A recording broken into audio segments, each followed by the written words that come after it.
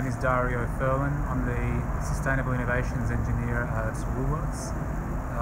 We are here today at Greenway Village, which is our pilot transcritical CO2 store. This is close to the last point in our first stage towards our HFC-free journey.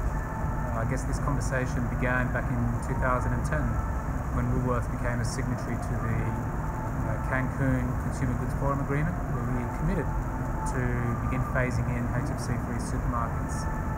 That journey has taken quite a number of years to get to where we are today, but along the way there's been quite a few learnings, quite a few site installations, attendances at conferences, all with a view to developing what we believe is the best the world can offer for the Australian environment.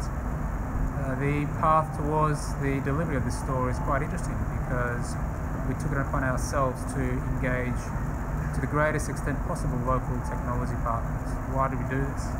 We did this because we found it imperative that we sustain the initiative beyond the store opening date. That means we had to invest in developing the skill set of the local refrigeration industry to be able to design, install and service transcritical systems into the future. Bearing in mind this is part of our wider long-term strategy to work towards a HFC-free reality in commercial refrigeration in Australia. The store is fast approaching completion. We are into the second last week of commissioning. The store is due to open to trade in about 2 weeks' time.